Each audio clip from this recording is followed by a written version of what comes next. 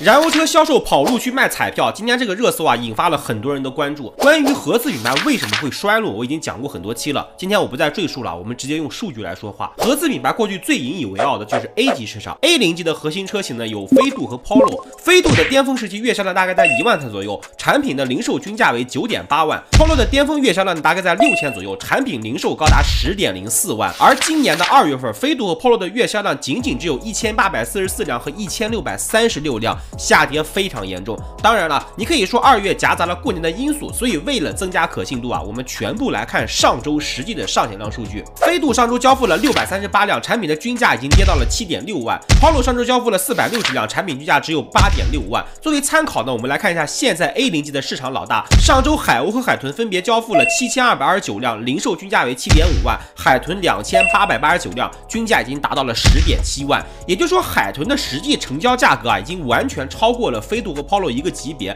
而且销量还是两者相加总和的 2.6倍。而大家传统概念里面比较低了一级的海鸥啊，实际它的产品均价呢只比飞度少了1000块钱。我们再来看 A 级市场，轩逸家族一共有3款车型，经典轩逸、普通轩逸和轩逸的 ePower。ePower 上周只卖出了121辆啊，均价 12.6万。经典轩逸卖出了4056辆，是目前轩逸乃至整个日产最后的希望。而它的产品均价呢只有 7.8万，基本上啊跟海鸥就是一个级别的。而配置相对高的轩逸普通版呢，只卖出了1606辆，均价 10.5万。我们再来看一下卡罗拉，双擎版本上周卖出了1533辆，均价为 10.5万。普通卡罗拉卖出了1142辆，均价 9.3万。从最普通的 A 级市场，我们可以看出一个规律啊，就是目前合资品牌处于量价齐降的阶段，售价一降再降，但是销量呢并没有因为价格的下降而得到非常明显的提升。同样的，我们来看一下国产的核心代表，比亚迪秦 Plus DM-i 上周卖出了6565辆，产品的均价高达 9.1万；秦 Plus EV 卖出了4636辆，产品均价达到了12万；驱逐舰05卖出了4290辆，产品均价达到了 9.2万。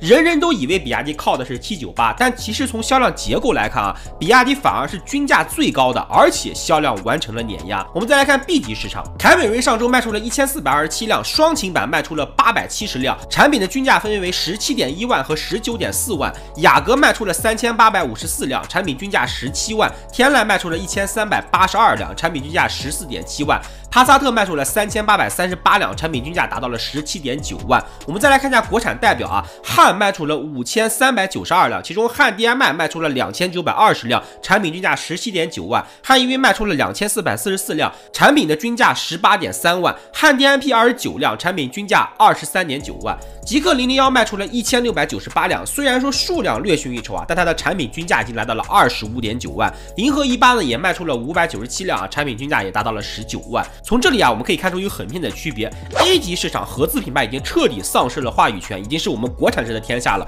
但是朋友们，在 B 级市场，凯美瑞、雅阁、天籁、帕萨特等等还是有很多人买的。汉、海豹、极氪001、银河18，甚至包括之后的小米速7等等这些车型啊，一定能够抢走合资车的市场。但是这远远不够，因为在类似的价格下面，国产车配置更高，尺寸更大，并不能够吸引到所有的消费者。依然有海量的用户对合资品牌是有执念的。你想要彻底去颠覆他们，就要做到的是配置更高，但价格还低了好几万。所以从这个逻辑来看，我无限看好今年即将上市的秦2.0。当然啊，这是后话。如果大家感兴趣的话，我可以单独讲一期秦2.0的定位逻辑。从数据端的导向来看啊，自主品牌做的已经足够出色了，但是距离咱们心中的目标呢，还有那么一点点差距。如何把15到20万这个区间牢牢把控住啊，会是自主品牌24年、25年最重要的一步。好了，以上就是本期的全部内容啊。如果你对其他数据感兴趣，或者想了解其他车型的更多信息，可以在评论区给我留言。我们下期再见，拜拜。